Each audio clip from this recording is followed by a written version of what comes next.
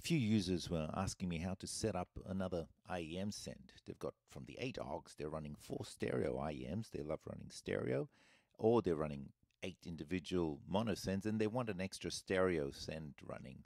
And we thought of a way of utilizing one of the effect sends to do so via the headphone output. So a few things you got to make sure. Go to your settings page. Make sure solo routing is set to headphone out, not master and headphone.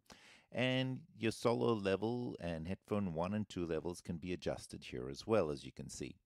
Then we'll go to our channel. Okay, so mix gain. Let's say I'm on channel 10.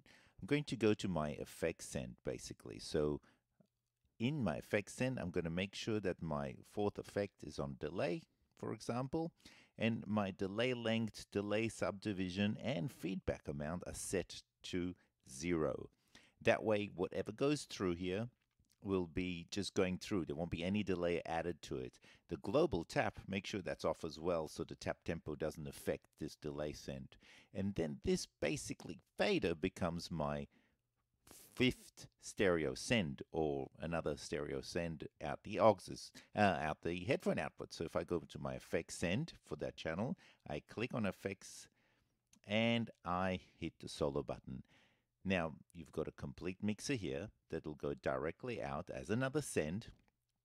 Those of you who are astute might see something else on this page that's coming soon. And then on my actual channel, the left and right, the pan is actually affected onto that output as well because it's an actual real stereo send.